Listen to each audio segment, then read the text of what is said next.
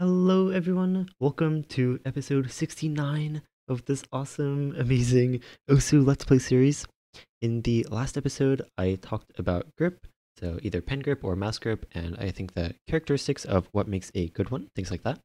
And in this episode, this is a very, very special episode because I am going to be talking about confidence, which I think is something that applies to a lot of different aspects of skill expression in general, and just, I guess, being good at things or getting better at things.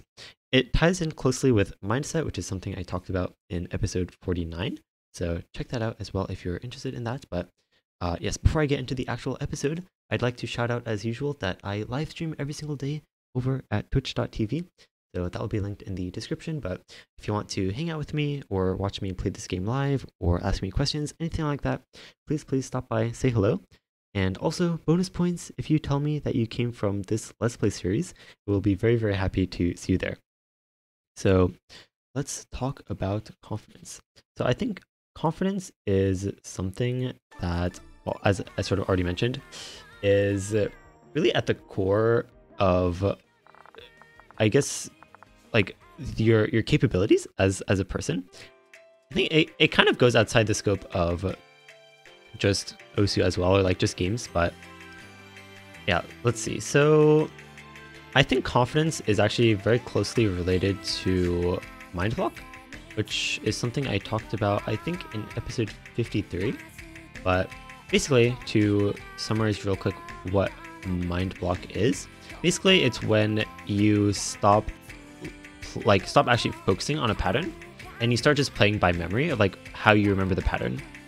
And the problem really arises, okay, so there's a couple things that happen. So for one, and I think the big thing that is where confidence really plays a role, is that your memory of a pattern is not only like the pattern itself, like objectively, but it's also your expectation for how you think you will do on that pattern. So when you play a map from memory, i.e. you are mind blocked on it, then not only are you like, okay, I know how this pattern coming up is going to go, but you're like, I know how this pattern is going to go, and I know that I'm really, really bad at it, and I never hit it, and I'm mind blocked on it, and I'm just going to fail the whole pattern, and yeah, it's so frustrating. But I think where confidence really plays a role in that is, to some extent, sort of breaking that cycle of what is it? Like, just being so, I don't know, like having such a low expectation for yourself on a certain pattern. And okay, so another aspect of Mindblock that is pretty related as well is that when you're mind blocked on a pattern, you are not really focused on it anymore, right? Because you're just kind of playing from memory. But because you're not focused anymore, you also cannot tell what you messed up on, because you're just kind of playing from memory. Your brain's like, okay, yeah, I know how this pattern goes. Just trust me. I need to pay attention. And then you mess up and you're like, OMG, how did I mess up? And you just have no idea because you weren't paying attention. So in that sense, though, for fixing mind block, it is so important to watch your own replays, because you usually can't tell while you're playing how you actually messed up. But yeah, let's see. So there's another idea that sort of ties into confidence as well. And basically, when you're not confident in your ability to play a pattern, you'll end up trying to like sort of play it very consciously, or like with more conscious awareness than like typical patterns. And that can very easily mess you up. So there's this idea called automaticity, which I will link a video about it in the description if you're interested. There's actually a really good video about it by Psych. But basically, automaticity is like, so the idea I'm trying to get across, like if you are good enough to do something unconsciously, and then you try to think about it consciously, then it's actually going to mess you up. Like your brain's going to be like, why are you thinking so hard about this when like I know exactly what I'm doing?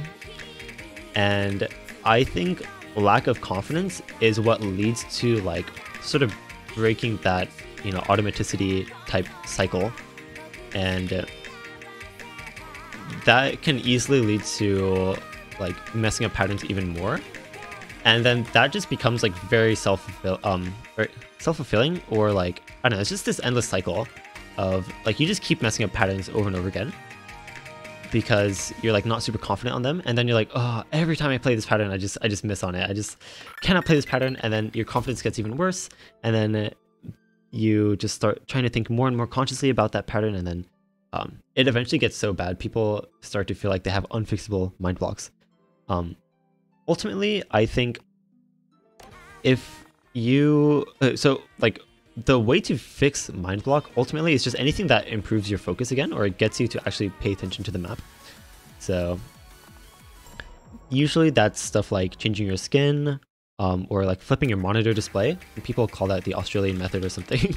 But there's that. There's also what's known as chunking, which I described in my episode on reading. That number I don't know by memory. I think it's like okay, yeah, I'm not even gonna try. It'll be linked in the description. But there's okay, let's see. So okay, so let me just talk about other aspects of like confidence and how it relates to breaking skill barriers and like, I don't know, sort of psyching yourself out of patterns, even like outside the scope of mind block. So there's this idea called the banister effect, and that's basically the idea that so the origin of the term is, so it used to be the case that no one had ever run a mile in under 4 minutes, and then this one guy named Bannister, he was the first guy to break the barrier, and then right after he broke the barrier, then so many other people were like, oh gee, it's doable, it's quite doable, and then they also ran the 4 minute mile, and basically the idea is that like once one person breaks the barrier, then like other people sort of realize that it's possible, and then it sort of gets unlocked for a lot of other people as well. And I think in relation to Osu, something, if you were around back in like 2019, when Baxe and Idki set the first 1000 PP scores, like within a day of each other, I'm pretty sure. It's stuff like that that's like, once someone realizes, or like once it's been done already, then I don't know, like confidence levels sort of start to go up. And people are like, oh, okay, that's actually something that's doable.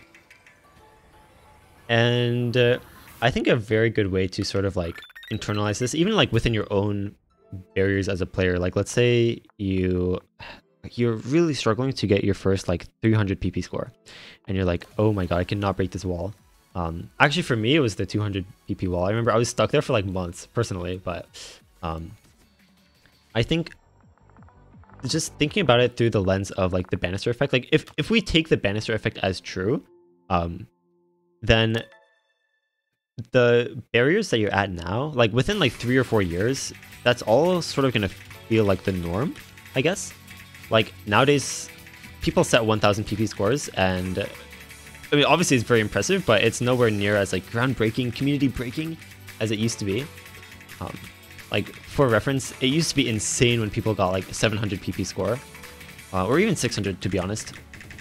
So, but nowadays it's like very, very normal. So obviously, you know, like I mentioned, still very impressive, but point still stands.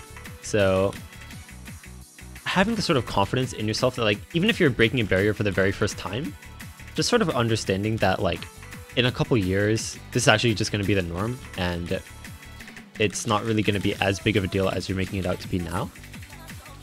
That actually helps a lot with like sort of artificially, I don't know, activating the banister effect and sort of breaking past that mental barrier that I think a lot of people put on themselves. There's also something that I've lately started to call the freedom dive effect, where basically a map is easy, but then okay, a map is like relatively easy compared to like community perception, but then like because people think of the map as like really difficult, then like it becomes more difficult than it really is. And I think freedom dive is actually a pretty good example of that, because like I don't know how many people actually like think about this that much, but like freedom dive is like, compared to modern maps, it's actually not that bad, especially with Hard Rock when you make it AR10. But I mean, regardless, you know, still like a really, really hard map. But hopefully I don't know, someone can like take something from that.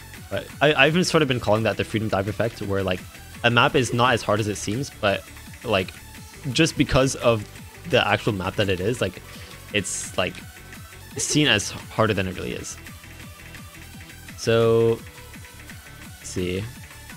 I think, wait, let me see. I have a couple. Wait, oh, okay, yeah. So sorry, I have a couple pointers like next to me that I'm sort of referencing to make sure I get all my ideas out. But one thing about confidence is that I think having standards for like what is like quote unquote supposed to be doable is, I don't know, it can be very detrimental to, I don't know, breaking barriers, I guess. I think a good way to put it is like, if you want to become like an above average player, then it's going to take an above average mindset as well, and like approach to, I don't know, the way you practice, the way you play, things like that. And I think just having a lot of confidence already puts you way up there. I think a very extreme example of a player that just had like a lot of confidence in himself is Rohulk. Like, ever since he was like relatively new to the game, he sort of had this feeling within him that like he had what it took to become a top player. So even when he was like not quite at the skill level of top players, like he'd be like, oh yes, I'm just, you know, making my way up to the top, you know, where I know I have the potential to be. And honestly, it kind of worked for him because he ended up setting so many like untouchable scores, I feel like, with regards to accuracy. So also, so people like WhiteCat. So I think it was like earlier today or something, but like WhiteCat recently uploaded a video on like Happy Song with Hard Rock. That was like 10.2 stars, and he was like, oh dude, this map is doable, because he like hit the ending jumps or something. And in the thumbnail is a screenshot of someone in the Twitch chat saying the ending jumps are not hittable with Hard Rock. And then the video is like him playing the map and hitting the ending jumps with Hard Rock. And I think WhiteCat is just like actually a really good example, or like role model, in the sense of like confidence and mindset. There's another clip that's like, I think, a lot more popular of his, that the Frosty Boy clip on Team Magma, where someone was saying that like, I don't know, whatever map is like not doable, and then like WhiteCat called him out for like having like a really bad mindset. And then like immediately after saying that, he played the map and like FC'd it in one try. And then he was like, see, that's what I'm talking about. And then I have to link that clip. I can't even like replicate it myself. That clip is like, I think top 3 OSU clips of all time. The clip is so good.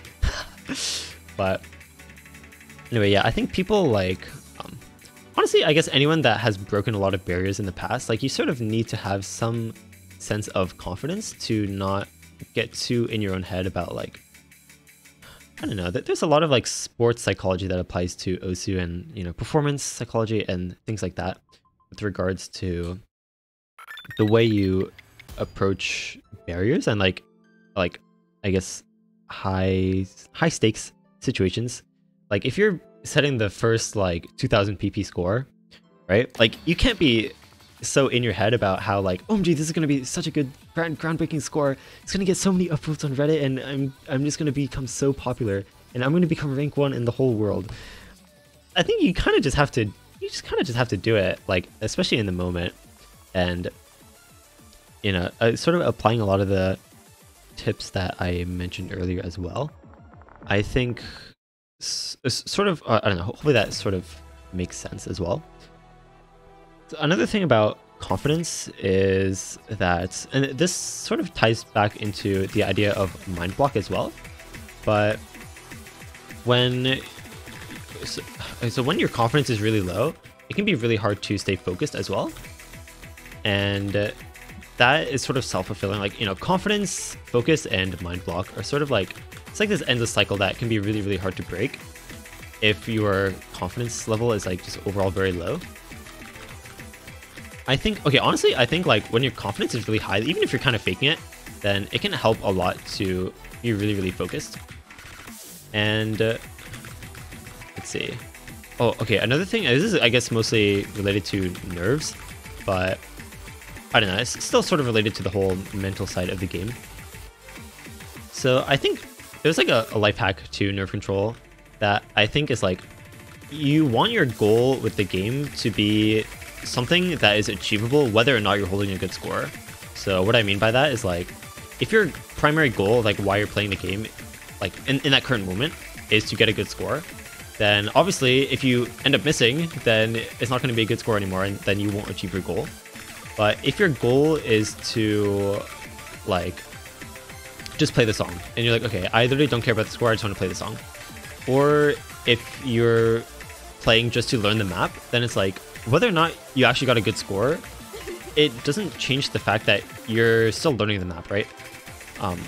Or another example is like, I guess just farming local scores in a sense. Like some people, like let's say you're practicing just like breaking that habit of like retry spamming. So you're like, okay, I'm literally just gonna start farming local scores. Then regardless of how the score is, like, I don't know. I almost want to say like me in these Let's Play episodes, like I really don't care about the score that I end up setting. It's just a matter of like literally just playing through the map, just for the sake of like background gameplay, I guess. But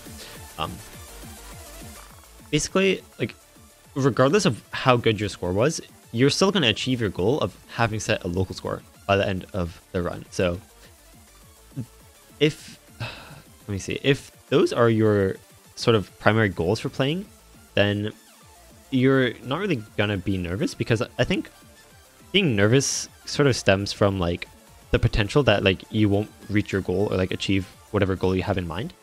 But if it's literally impossible for like, as long as you play through the map, you're literally going to get a local score. Like there's nothing to be nervous about there. So if like the quality of your score, like whether or not it's a good score or not, is like sort of an aside for you, then it's not, you're not really gonna get nervous about it, right? So yeah, anyway, I think just some quick thoughts about confidence that I wanted to share, and all of the links and stuff that I mentioned will be in the description as usual. But yes, hopefully you took something from this episode, learned something new, and if you have suggestions for future topics, please leave them in the comments, because I do read all the comments on these videos.